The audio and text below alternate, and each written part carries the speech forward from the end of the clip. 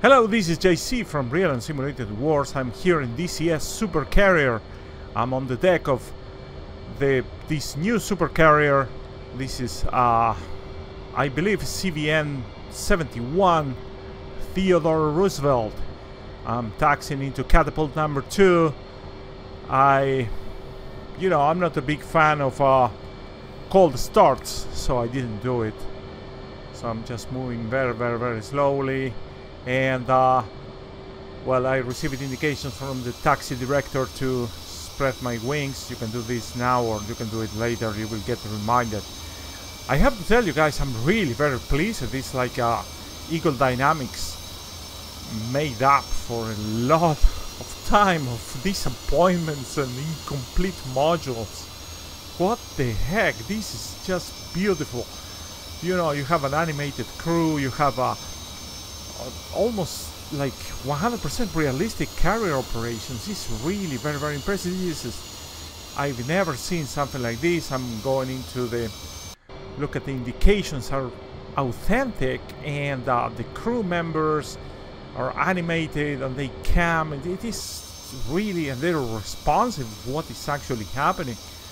You see, they run this spectacular choreography.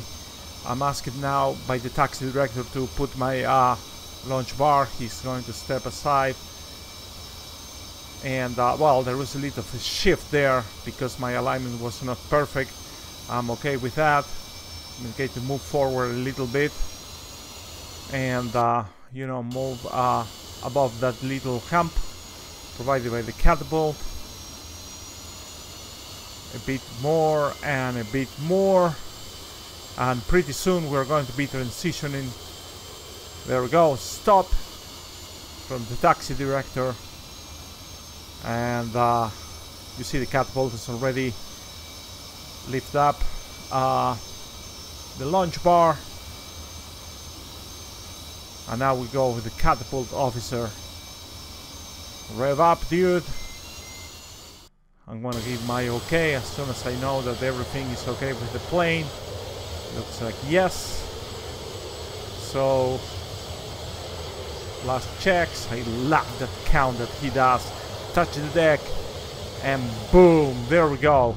Catapult off. I apologize for the, you know, editing of these videos. Not my, you know, skill that I can count that I do have, but I'm gonna try to do well, actually, I'm not doing it here now that I'm seeing. I'm you know, commenting from a recording of this mission. So bear with me. It may not be as complete as you may want. My case 1 departure was really very sucky. I'm trying to catch up. I'm trying to keep myself below the 500 feet mark and getting away. Now in retrospect, I believe that the distance where I'm allowed to do what I'm doing now, which is just to climb and, you know, complete my departure, it is at 7 miles. I believe that the run like 3 miles short. I apologize for that. So this flight is gonna be really very simple.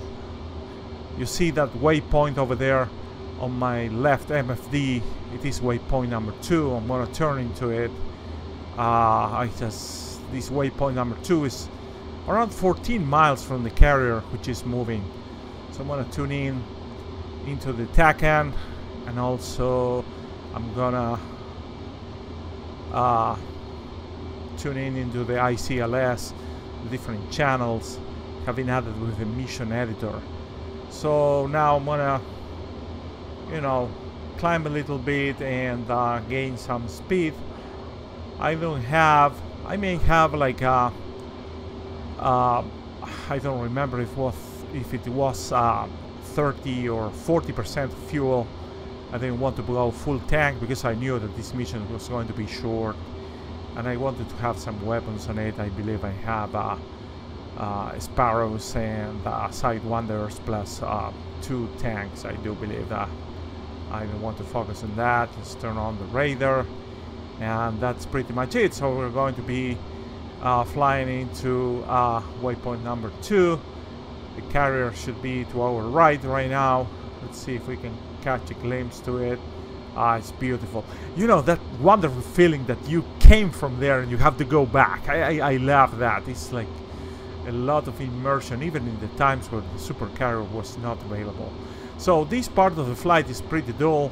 We're going to go to waypoint number 2, and well, just as soon as we get into waypoint number 2, we're going to make our landing, our recovery operation, which is going to be a case 1. And I remember from the recording of this flight, we're pretty close now to waypoint number 2. So coming back to this, this is a great addition. People are going bananas about this. I do believe that, you know, this must be a lot of fun to do with a squadron or do it online. Unfortunately, you know, because of my gaming schedule, I cannot join any type of online community. I miss the times when I was young and I had a lot of time to game. Right now, you know, I have obligations and well, just la vie. So we're getting close, 4 miles right now to waypoint number 2. At waypoint number 2, we're going to turn back into the carrier, and that's gonna be we're going to complete the landing and offering you some views on how this thing works. I am really very impressed. I really like it. I understand this, you know, if you're not a carrier operations type of guy, or if you don't own the main 2 airframes, the FA-18 and the F-14, probably is, you know, not worth it to get. No, I'm sure it's not worth to get, because you don't have the modules, so you cannot get that. But even if you have the FA-18, the F-14, you may think that, well, you may not need it. But the purpose of these videos, there are plenty of videos out there. We cannot complain. Like, you know, Eagle Dynamics have this policy that, you know, they have their talking heads, but you know, they are not in the payroll, but they are not, you know, I really don't, I trust them because they usually give you a good perspective, but they could be not very, you know, open to criticize Eagle Dynamics. So for myself, I really have no contract with them. I will really say it as I want it. And well, I have to tell you that, you know, one of the main gripes that I do have with the FA-18, it is that well, that the ground radar that was supposed to be like 5 years ago is still not coming. Look at this. So I'm now within the carrier control area. Of course, the carrier control area is around 50 nautical miles. I am just some 8 miles or something like that from the carrier.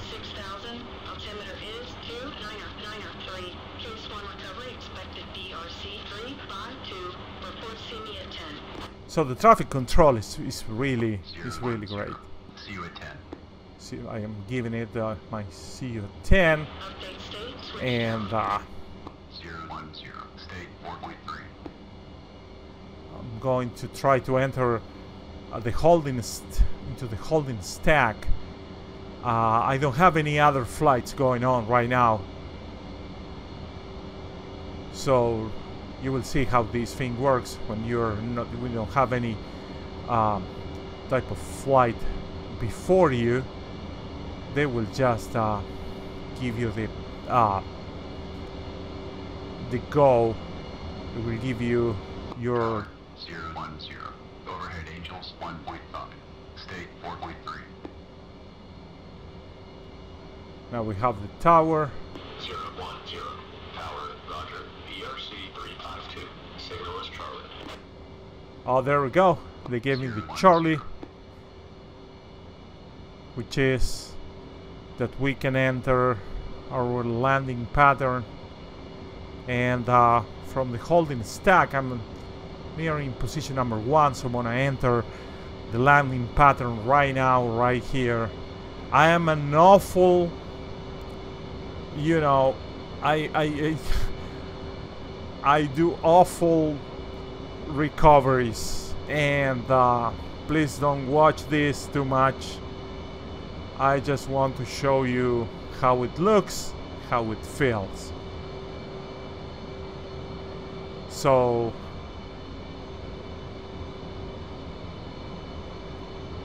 let's go for it.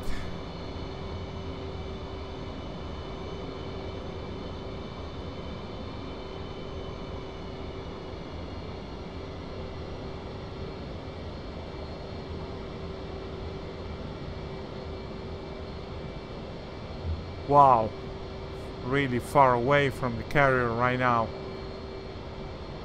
Extending flaps, hook and landing gear, and we're going to get into power.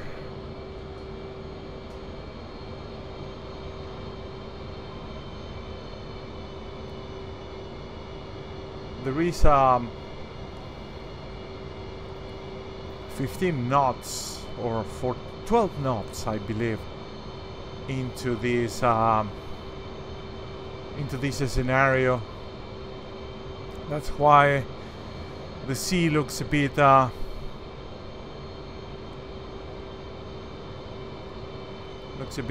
spiky.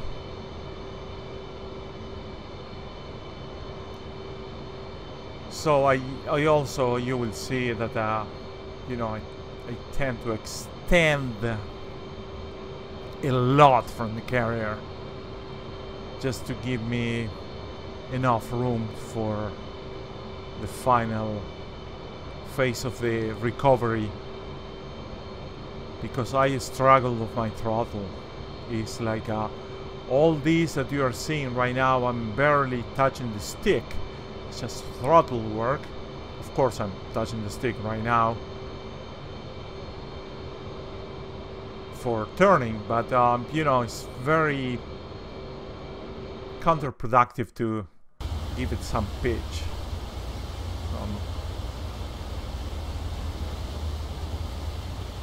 That's a view from the deck. You see these guys are still moving. It's not that they just stay like in other flight simulators, which, by the way, I gave up. I just bought the last version of, oh my god, Prepare 3D. What a total waste of money. I will probably be posting a video or something like that about that, but definitely not worth it. And then from the carrier you can look at different positions. This is the LSO office, and this blew my mind. Did you see that? JC, that's the order for recovery. That's me. That's my, you know, call sign. It is just amazing, dudes, that you can watch this and you are on the list. Like, come on in. Literally blew my mind. And you see that the that the LSO office has all the facilities that you could expect for it. Just really very, very, very nice.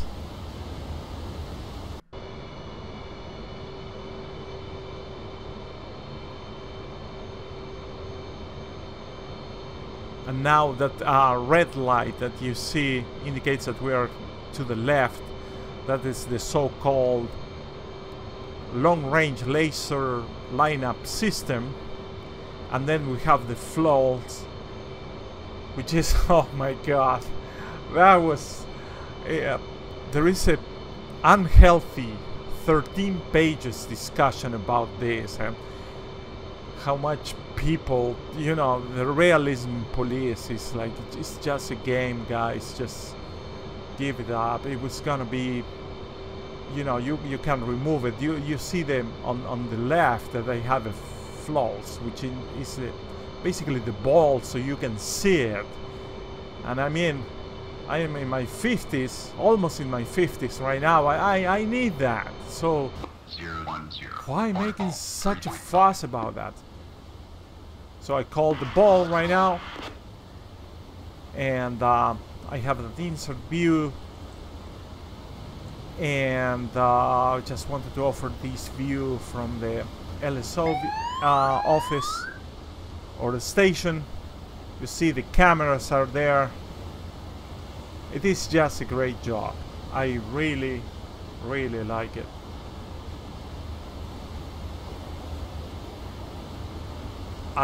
For this landing, it was a horrible landing. I believe I did wire number 4 or something like that. It was just awful, but never mind. And I was not, you will see that right now you can get a grade, which is great. I didn't get one because, as you will see right here, I didn't push the throttle forward. That's basics of carrier landings, that you have to have the throttle forward as soon as the weight hits the deck. So I have the crew over there. I'm gonna start taxiing out. So in conclusion, absolutely delighted with this. I hope that you find this video useful, that you enjoyed it, and let me tell you, if this thing doesn't get your juices running, probably nothing will. So in that spirit, I'm off to fly some more of this thing.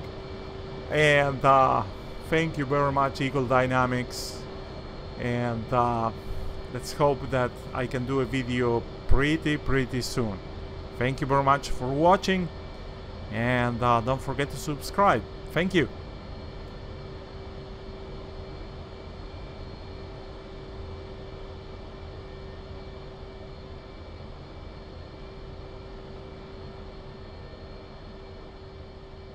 Chief, place the wheel chocks.